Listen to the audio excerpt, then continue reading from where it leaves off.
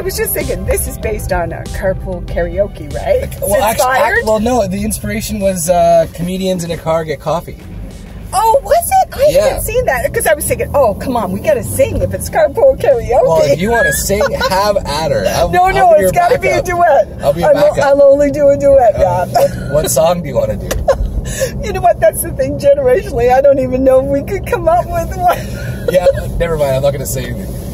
Okay, so back with another episode of I'm in a Car. I have the honor of having Gail Green part of this, so thank you very much for doing the show, Gail. Yeah, it's been a long time coming to get you on here. We're going to go over some entrepreneur stuff. We're going to go over some leadership stuff. One of the things I usually do at the beginning of videos, I've done a couple, is Intrigue's purpose, empowering leaders to strengthen communities, is one of the reasons, also the inspiration for these videos. Really, we're just trying to give people, share experiences, lessons we've learned, mistakes we've made, wins we've had, so that we can kind of spread the word and give other people the opportunity to move a little bit faster and grow a little bit bigger. So thank you for being a part of it. Oh, I love it. I think it's great. Cool. So, quick rundown. You want to give us a little summary of kind of where you've come from and what you're up to? Well, so I come from a very small community in rural Newfoundland. Did you know that about me? Yeah, I did. I didn't realize that there wasn't a rural Newfoundland. I didn't know there was urban Newfoundland. Well, St. John's is. Yeah. But hey, Rob, come on. There's a sign when you leave the Trans-Canada saying, make sure your gas tank is full. There's no gas tank for 133 kilometers. We're not talking about your normal rural. Yeah, no, that's cool. Wow, I know. Yeah. I knew Newfoundland. I didn't know how rural it was, though. Well, it depends, right? So from the tiny places on the South Coast that, my high, there was only 44 people in my graduating class. That was a combination of 3 communities coming together in one school, So anyway, but I went to university. Where? At Memorial in St. John's. Okay, and then, okay, cool. And then I got a job teaching on the South Coast. The coast that I grew up on. But because I was the last in, first out, cutbacks in the early 90s. Right. I was, kind of out just because of my age and seniority. And my sister was going to Nova Scotia. And she said, well, I'm going to Nova Scotia. Why don't you come? I said, okay, have at her. Let's do it. I packed up my car, the Mercury Tracer that had lost the T, we called the Racer. Yes. And we moved to Nova Scotia. Mercury Tracer, what a sweet ride. Right, and the T had fallen off, so we used to call it the Racer. That's amazing. Yeah. And, we got there, and I couldn't find a job teaching, so I ended up selling insurance and was quite good at it. But how everything in your life happens for a reason. And it was a combination of my sales experience and doing well in that. Although I couldn't stay in that industry, it wasn't right for me. And my teaching background that landed me the job with Franklin Covey in Ontario. Cool. So then I packed up Honda Prelude. Ooh, fancy. That's a sweet ride. And we were off to Ontario, baby. Or I was off to Ontario to start a job around this leadership piece, specifically with education. And so I spent 16 years with that organization around leadership, individual effectiveness, team development. Yeah, and there's some really cool models in Franklin Covey, right? Oh, absolutely. World-class content. I mean, I will be forever grateful for my time there, because when I think about, say, little Gail Green coming from rural Newfoundland, Stephen Covey says leadership is communicating somebody's worth and potential so clearly that they are inspired to see it in themselves. So, if you come there with some talent and skills, you have these people who help nurture you. So you get exposure to this intellectual property and world class. And they also, we weren't perfect, but I do feel grateful for what they inspired in me. Cool. But everything comes to an end. And, there's a certain point in your life you go, well, you know what? Maybe there's something else. And I couldn't have had that something else without that experience. But having had a successful career with there, it was time to move on and find something else. And I know you had wanted to talk about entrepreneurship. And really it was, okay, well, what's my next step? I didn't know. I didn't know. Oh, that's the other. I'm a little bit pack up and go. So, I got that sense. Yeah. So then my husband and I were talking, and so with Franklin Covey, and I said, they're going to divide the country now because of the growth. Should we stay here or should we go to Alberta? So we packed up the 2 boys Let's go to Alberta. Let's go to Alberta. Sweet, party. Party. Alberta was great. We called our 18th month vacation. But interestingly enough, Rob, that's where I met Deanna Workland, who had bought the right to Emergenetics for Canada. And I didn't know that's where I was going to land, but I knew it was time to start something new. And the day I resigned from Franklin Covey, the next day, the invitation to the first meeting of the minds in Canada landed in my inbox. Serendipitously. So here I am. I said, I've just resigned from Franklin Covey, which she knew me from. I said, what's your vision for the country? She said, well, I don't want to be putting bums in seats across the country. I said, well, let's chat. And that's how I carved out, you know, with those discussions with Deanna, we decided, okay, well, I wanted to come back to Ontario. This is where most of our friends, this is where most of the people in the country live. Well, and my husband grew up here, and we were like, well, okay, if you're not there for the job, we should go back. So we carved out the rights for Ontario for Emergenetics. Sweet. Yeah. So it's, entrepreneurship, you've been down that road. I am down that road. Quite far down that road. I know, but those first 3 to 5 years, Rob. Yeah, so that's what I wanted to just talk on that. So when you decided to start Emergenetics Ontario and essentially jump off this cliff and move back to Ontario from Alberta, and I mean, Emergenetics is still a growing name.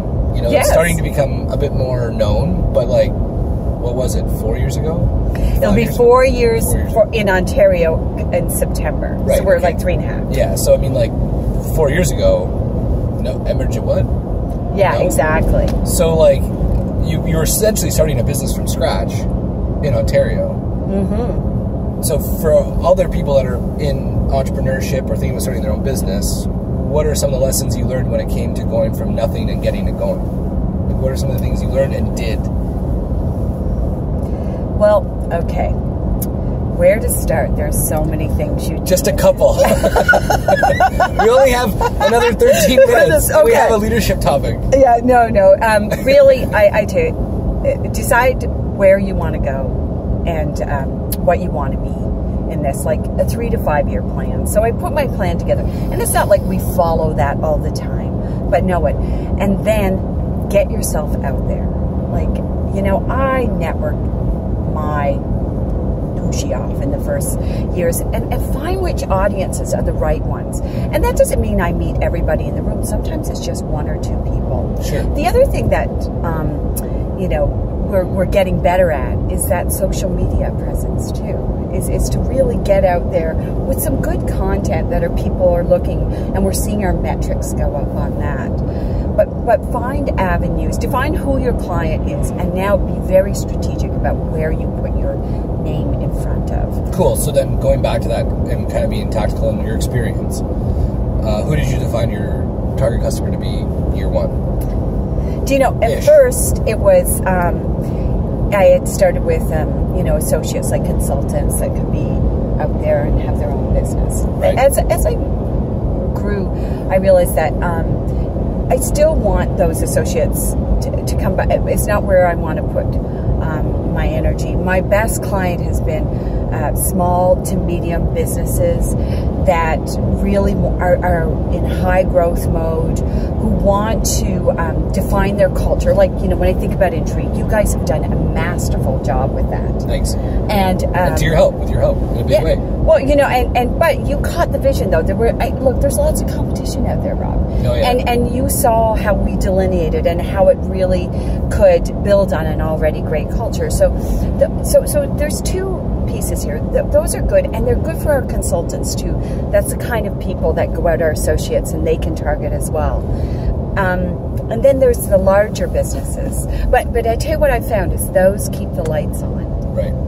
So it's not that we don't pursue larger opportunities, and we have some really great ones brewing right now, but they take a long time. So it was finding the balance between going after the big ones, but still keeping the lights on. Yeah, that's cool. So then when it comes to networking tactically, when you said you networked your tushy off, quote, what would you do? Like, where would you go? And then how would you, you're in a bit of a maybe privileged position. You don't have too much reluctance when it comes to putting your hand out and saying hi. Right. But there's still technique involved. You can't just go business card first. This is what I do, buy it.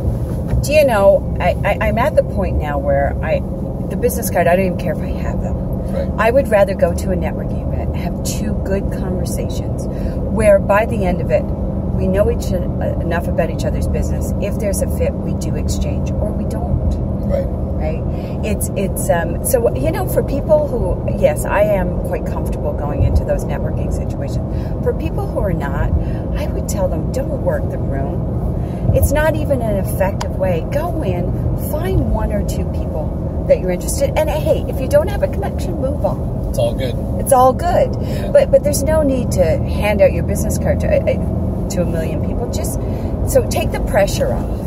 You know, just find 1 or 2 people to network with. And then now, Rob, there's a cycle. So we're almost at year 4, where there's less of that necessary and more people referring now. Wonderful. You know, and it's a different relationship now because you've been referred, somebody else trusts you. That means that new person already trusts you more automatically. Yeah. Now because it's a referral. Big time. Not a cold call. Big time. That's cool. Yeah. So things are going well. They are. And you've been growing Emergenetics in Ontario and in part in Canada, but you've also been looking at leadership, you know, across the board and cognitive diversity. Well, so I was sharing with you, and I'll just share with the audience that I'm really intrigued by this whole diversity piece. And the first article, you met Hamlin Grange. He's one of the Emergenetics associates. Yeah, big time. Yeah, good dude. So he first sent me an article. It was Hamlin, and it was, you know, it really talked about this cognitive diversity. And then the first thing was like, you know, diversity as a whole, which is really important. And one of the pieces, my favorite piece in the article, was that when they added women to teams and they researched it, it collectively raised the IQ of the team. Cool. Because women brought a new skill set. They picked up on more nuances, maybe that their male counterparts didn't. Or just different perspective. Right. It was different. And even the visible difference forced people around the table to look at things differently. And that's why cultural differences are so important as we get better at what we do and as we lead teams, because we come with different perspectives. And then, so as I get deeper and you know, we have our respecting differences and things like that, I read this case study, which was so intriguing about this research study in 2009 with college students, where they put them homogeneously in teams by a sorority or fraternity. Right. And then they gave them a murder mystery. And what they did with some of the teams was they injected new people in there from different sororities or fraternities. And now all of a sudden that created discomfort in the process. So the idea is fraternities all guys, sororities all girls, some teams mixed. No, but not they mixed not girls and guys. Okay. They put somebody from a different sorority in with that sorority. So still girls and girls and guys and guys. Guys, right? But they put people from other, you know how they have like sister. Yeah, sure. Right? And so there is a like-minded demographic that goes to a fraternity. Sure, absolutely. Right? And now they inject new people in. But what was most interesting was in the results was that how confidently the homogeneous groups presented their results, thinking that they had aced it. Right. But in fact, the diverse team was more than twice as successful. So the homogeneous teams were successful 29%, and the diverse teams 60%. Wow. So it's huge. It's huge. Yeah. Because in order to have growth, we have to go to that uncomfortable place. Yeah. We have, you know, we call it scratchy in Emergenetics. Sure, yeah. Right? You have to embrace the scratchy. And I think around leadership now, to lead new teams to innovation, that's what we need. Is we need to say, instead of saying, oh, that guy makes me feel uncomfortable, this feels scratchy, it's like, what is that telling me? Right. What do we have here? Is there something I need to learn from this situation? So that's been a really, excuse me, interesting and dynamic for me, and I'm actually fascinated by it. And I'll tell you, you know, if you go back, say, to my original, where I came from, I'm going to tell you another story. And when I came from that tiny town in rural Newfoundland. We didn't really have a lot of diversity. Sure. Yep, I get it. So, you know, And I got to tell you, if you've ever seen Come From Away, that musical, it's not that we're Hicks. In that story, they feature an African American, you know, the musical from Newfoundland, 9/11? I've never seen it. But anyway, so the people that were diverse in that and the storylines they picked, it's about how they were treated. And anyway, so even though it's pretty homogeneous, anyway, I like the way it was reflected. I wouldn't want anybody to think that Newfoundlanders were Hicks. Okay, it's important, especially if my mother sees this. Yeah. We're not Hicks. Newfoundlanders, not Hicks. But when I came to Ontario, I wanted to proactively embrace immigration, the diversity. So I joined a group called Cultural Link. And it was to help immigrants integrate and assimilate into the community. And it was my proactive way to embrace my new reality. And when we entered the orientation, everybody came in as single people. It was very diverse, the faces around the table. And we had all arrived alone. Our first group activity, when we broke up, guess how we grouped ourselves? We grouped ourselves by color. Asians ended up at one table. White people. And I was actually floored. It was actually a profound experience in my life. It was like, how could this be? I listened to people's objectives for being there. Right. They were well-intended people. Right. And the reason I tell you that is because it was really puzzling to me that these well-intended people who are there to embrace diversity would break up.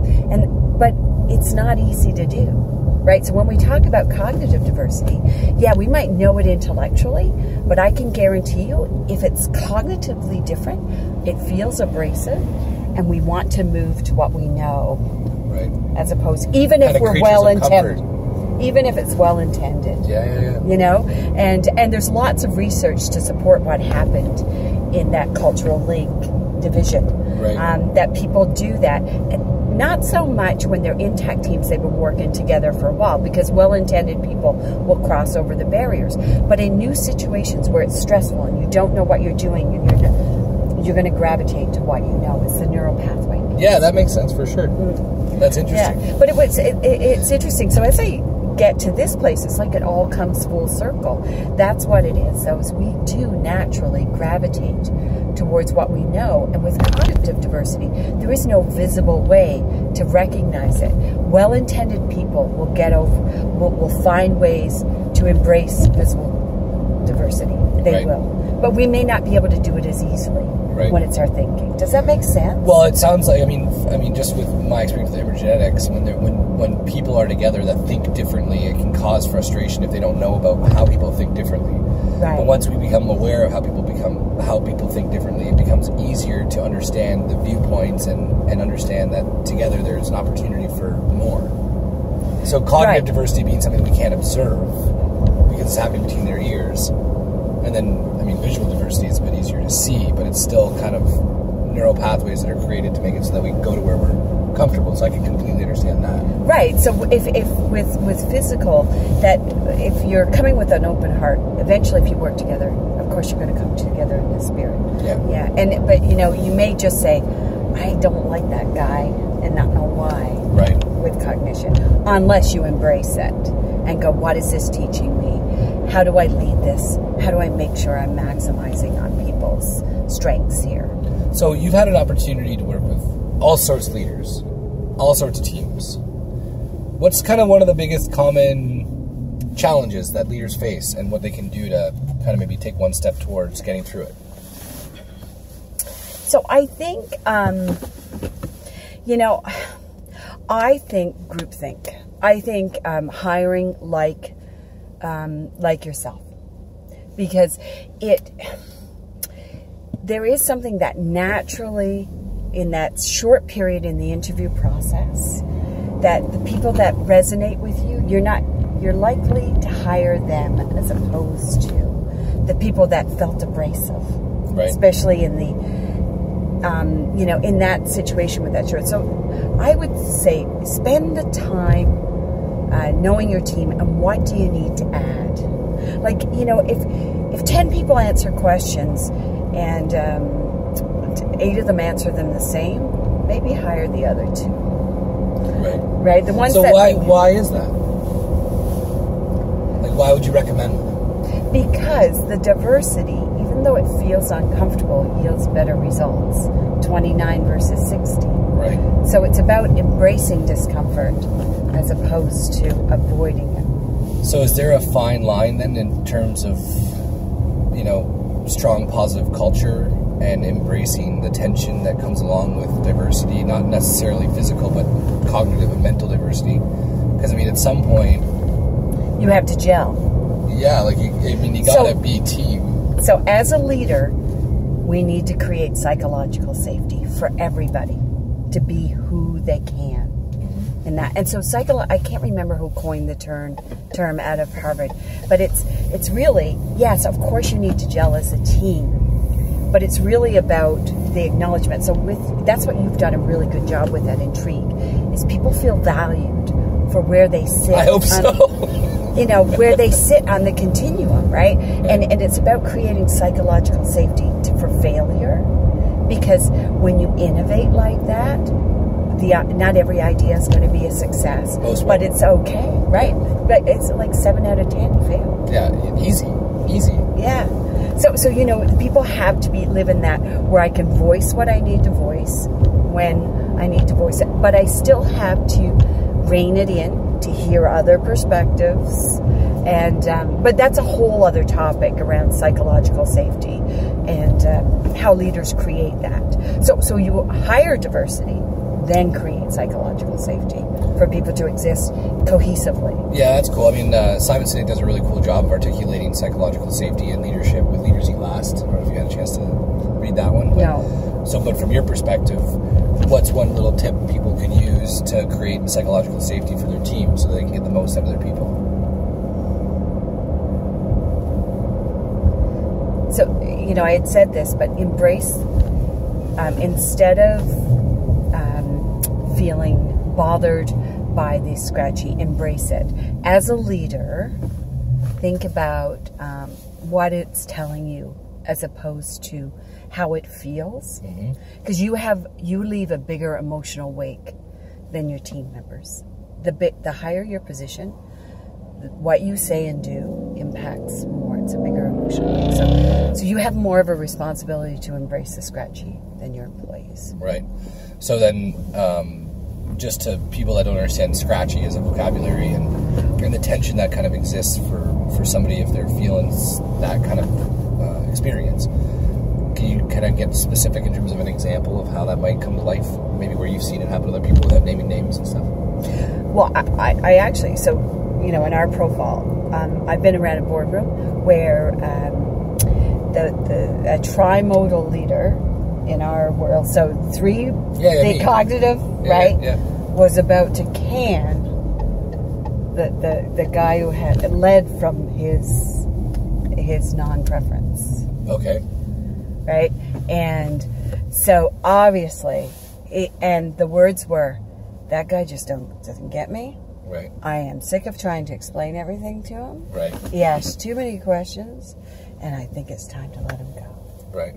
Right, so that can manifest that powerful. And it's like the group I told you about. It's not easy. It does feel that. It can feel that scratchy sometimes. Yeah. Right, it can feel that much discomfort. But that's what I like about what you do at Intrigue, though, because once you neutralize it and you have information and data to support it, it's exactly that. You neutralize the conversation. Oh, and it has been magnificent for us, like a real-world scenario where, to kind of support that example, and I think you know this story about Seth and I. So Seth Partridge, one of our longest-standing team members, amazing individual, wired very differently than I am. And when, 4 years ago, we'd be working on a project, and I bring something new to the table, so something that we've never done before. And I'm like, hey, Seth, because he used to help us build our template of services and how we went and scoped work and stuff like that. And he still does. And I'd say, well, we're going to sell this to this client. And then he's like, well, we don't do that. I'm like, yeah, but that doesn't matter. Like, we're going to do this. I've got a clear vision of how we can make it happen.